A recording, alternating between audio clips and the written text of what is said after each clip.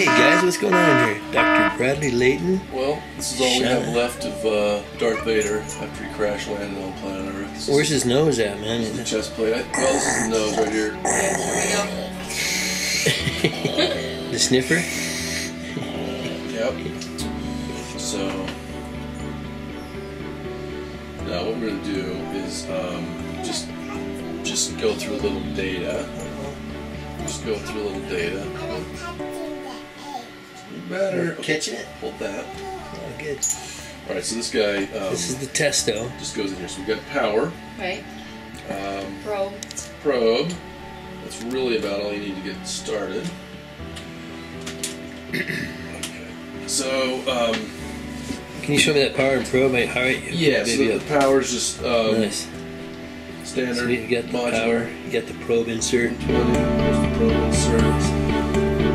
The probe actually pulls in air. Okay. So there's a little breather tube here. We do have a filter for unburned hydrocarbons. The filter's not on there right now. If you're not burning a big smoky mess, then you don't need it. One thing we do need to do is clean up that filter because it just got clogged. It just got soot. Soot. Yeah. Okay. Now there's two parts to this thing. This thing's called the control unit. Can you tip it a little bit more towards me, please? Sure. There's the control unit. Alrighty. Actually comes out. Yeah. And we'll be driving through the menu shortly. Nice. So we're gonna have to get some good detail. And this guy is just called number 5. So I don't know if you can focus on the screen right up here at the top. You can see there's 2 little tabs. One just says CU for control unit. The other one says 5. Okay. Because it could be that you might have several of these. Hope that's Yeah, and these analyzers, throughout your plant, and this one control unit might be pulling data from multiple. Nice. So for now, we just have the one, and we're just going to run it as one big unit. Sweet. You got that? Yep. Perfect. Okay. The device is NIST calibrated, so it's been calibrated by the National Institute of Standards and Technology. Sweet. Which I know you're building your own, and maybe someday we'll get it certified too. But for now, that's what we got. Okay. So all this is just button driven. One thing we can just look at is instrument diagnosis, and I'm just going to hit that OK. Error diagnosis, OK. No errors, fine. I'll go back to this menu, and then I'll just go into instrument diagnosis, gas path check. Let's hit that. Pump flow. What we're looking for here is about 1 liter per minute. Now, can you tip that towards me a little bit more? Yeah. And what I've got here is I've got a leak check failed, which is not good. It says attach sealing cap, and we'll have to figure out what that is because that's a new error for me. Interesting. Sealing cap. So the error indicated that we had to replace a filter. Yeah, well, instead of cap, and I'm just going to start over with this guy because it was pretty. So there was a gas leak. So I'm going to put that back on. Clean filter. Again, I'll come back in here into gas path check. Hit OK.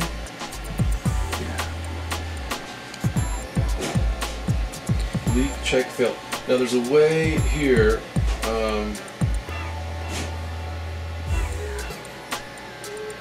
It's one of these guys. Is the issue there? Well, we're going to do gas path check, and we're going to run it with our thumb over the intake. Hit OK.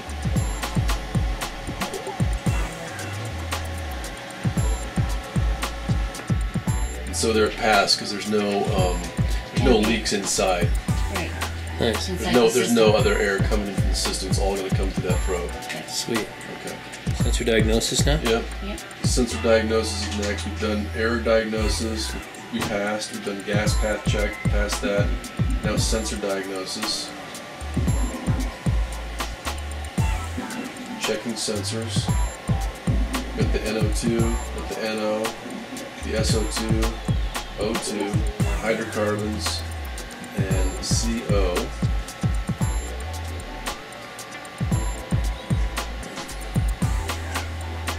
Ten seconds to go. 9, 8, 7, 6. That's on that individual sensor, huh? Sensors, okay. All sensors? Well, let's check. Well, I guess we can There we go. That's it, huh? We can run that on the.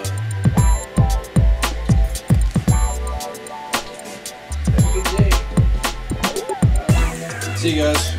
Hey, I left it on the your table. The sensors are okay. Okay.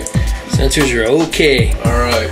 And I'm just going to do device information last. The device information is the last one. That one. Battery capacity 51%. Voltage 115. Fine. Flow rate is 0.97, which is good, just under 1 liter. Operating hours we go up to 23. Last service was in March. The device temperature is 84.6 Fahrenheit, and we got to make sure we don't get the sun. This can't sit out in the sun. Right. So, you know, Oh, the device itself. the whole yes. device. Yeah, that's why we shade it when we use it. Okay, so back there. Now, are you going to want to save measurements or not? So let's just go in and go into fuels. So now we're just going to pick our fuel and test options. Hit OK there. We've got wood, 10% moisture. Does that work?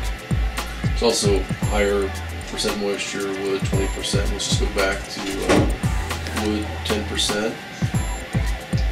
Click on options. The O2 reference 25% and the CO2 max at 20%. I'm not gonna mess with those, so I'll just hit finished. Works for me. Okay. So go back out here.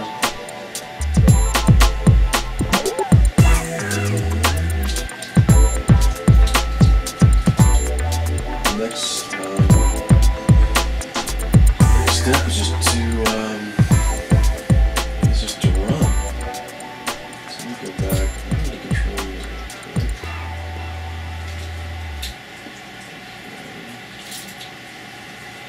Okay, so the control unit is where we're going to be able to save our measurements. Are you going to save stuff on here too, or no? Okay. Not today, no. So Not even sure to so figure it out. let's go back to box 5.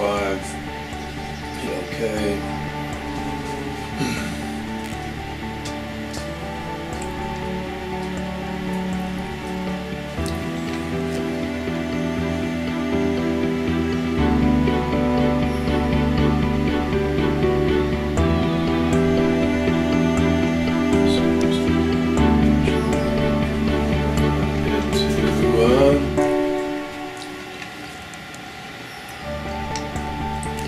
Let's try applications. Customized.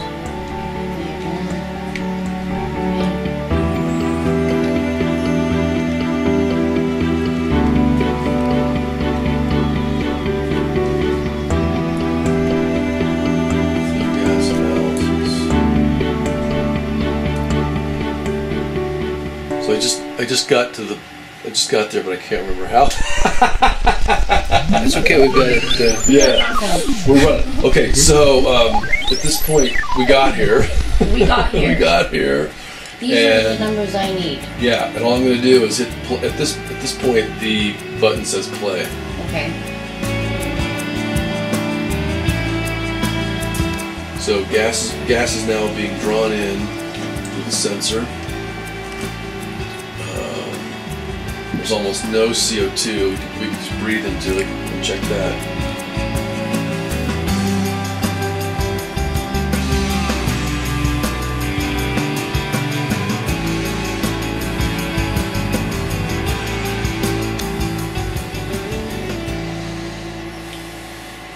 So I'm CO2 came up, didn't it? So, yeah, so I'm running at 3% or so CO2. see that now goes back down to ambient, almost 0. Mm-hmm. What's ambient? Ambient whatever we got. CO2 is ambient CO2 is 400 parts per million, which is it's not 1%, so it's 400 parts per million, which is 0.4 parts per thousand. Okay. Which it's actually not even. It can't even measure it. Okay. This device is not even sensitive enough to measure ambient CO2, which is 400 ppm. Okay. Because my numbers I'm running are different. Okay. You can scroll down here. There's your NO. There's your NO2. I'm a little surprised we're seeing anything on Nitrous? NO2. Yeah. So our NOx and our nitrogen dioxide are both at 0.1 ppm. Well, it's a lot more than I thought. SO2 is 0. Hydrocarbons, it's registering as something. 0.1 ppm. So then I'm going to hit stop.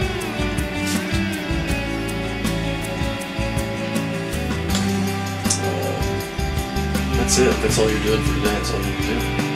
Okay. So yeah. That's all I need to do.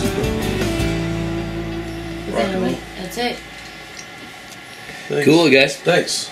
Yeah. Do you want to Wow, Lacey, are you in charge of this program? No, you're not in charge? Hey, who are these guys? Look at, is that your mom over there? Who is it? Shauna Munns. Shauna Munns. And there's Dr. Bradley. And you? Are you a doctor too? Oh, okay. So that was the calibration or the setup of the Testo. 350. Yeah. Testo 350. Sweet. Shauna, hold on a second. Okay, Shauna, tell me about it. Tell me about it. I'm taking a Raspberry Pi 3 Model B, wiring up some K-type thermocouples, some gas sensors, and programming it to take readings from the thermocouples and the gas sensors, save the readings into a file, and write the readings into a chart. Nice. And this is your NASA what? My Montana Space Grant Consortium project for the launch program. Hey, cool. All right, good job, Shauna.